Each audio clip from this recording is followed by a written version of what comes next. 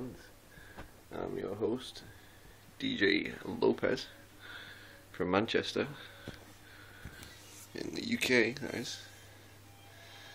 And currently, you're looking at a video which is a practical use of power generated by a jet of water. Now, I had a little problem last time around, which was, well, either you have a radio on or you have a light on. But that's because I was using quite a high sort of rated light, or an LED with no diode on it. Just looking for a torch. So, well, I've got a torch in my camera now. So basically what you can see here is the radio, and I've even got it charging some batteries now as well. So I've got them 3-volt packs more or less wired on in parallel there, so you can choose one or the other so they charge up. And I've got 3 they're actually 12-volt LEDs, but they've got a resistor on them, so they do work with the radio. Oops. A pain in the ass to tune. Bit flaky, but so I'm just sort of sitting here, turn the light off, enjoying my nightlight. I know you can't see very much there though, but it's more than tranquil. It's kind of tuning it, watching a bit of the old NASA TV. I have this on always, constantly. Missed him grab hold of it today though, but seen him open the doors, pretty cool. So if you're wondering how the power's generated, it's on a previous video, but put it this way, I've had the turbine on now for at least a day or so,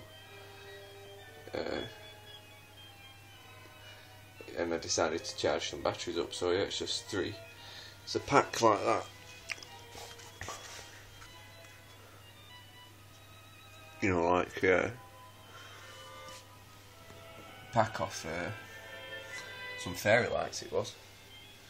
So it's got 3 1.2 volt batteries in it. Works out 3.6 volts, but I've got 2 of them in parallel, and the switch on the box just lets you turn it on and off.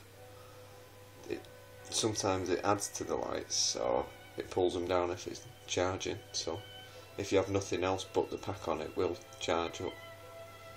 It seems to still be charging up even with what's it? Still got my meter there hooked up. Don't know if you can see that. So I'm getting the light on it in the right place. 3.6 volts. It's climbing. Got one of the packs on. Well, I've got both the packs on in fact. You notice when they turn the packs off, it just flickers a little bit. They act almost like a capacitor. So yeah, I'm going to keep this rocking.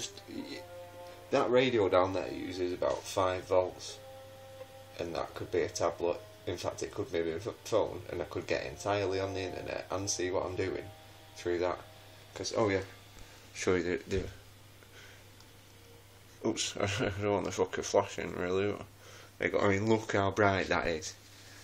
Seriously, it stops the radio from working though, but it's well bright. It's a 3. It was actually a 2 battery sort of a 3 LED flashlight for a bike, you know, for the front light. So it's been overvolted a bit, but it's bright. So and I also got a red one because I was thinking, but that pulls the other one down.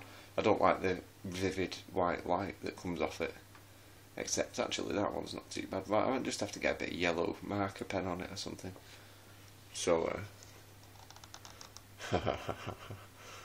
I found that. It was on the floor and it just fell off someone's bike.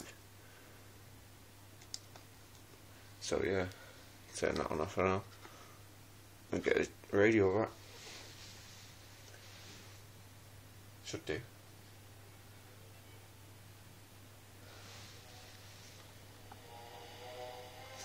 That must have caned a bit of power out of the batteries. Anyway, trust me, it can definitely work, and you can definitely do it. It's only a trickle, but it's enough to run some night lights in a radio, and even a really quite bright, seeing what you're doing light. It's fantastic. I'm just going to let you watch it for just a little while in silence. So, Roger D Sports fans, peace.